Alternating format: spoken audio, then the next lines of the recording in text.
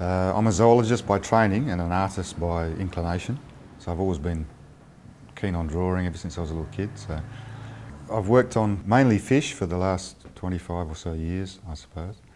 And more recently, having looked at all those fish, all that great diversity, I've been more and more interested in looking at their environment, looking at them in the environment and portraying them in the environment. So look at the fish that are there, look at how they behave, their patterns, and how they're being affected by change.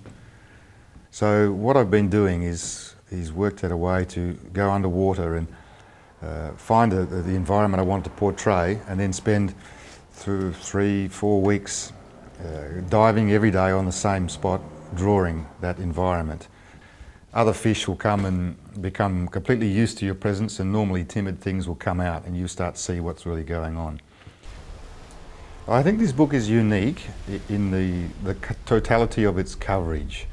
There have been guides to regional areas which have covered the total fauna of a region. But I think it's the first time that a book has come out that has that total coverage. It looks at everything from 5,000 metres to depth to little desert springs and alpine streams. So it's unique in that sense.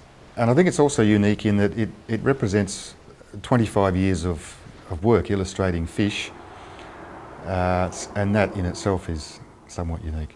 My first ever diving experience was just the other side of Fremantle Harbour from here.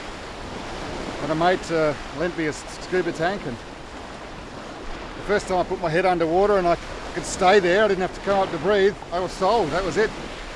For me, that's all I wanted to do. I still love it. The fish are under a lot of pressure. You know, everyone wants to catch fish, there's money there and so on and so forth, their habitat's being degraded.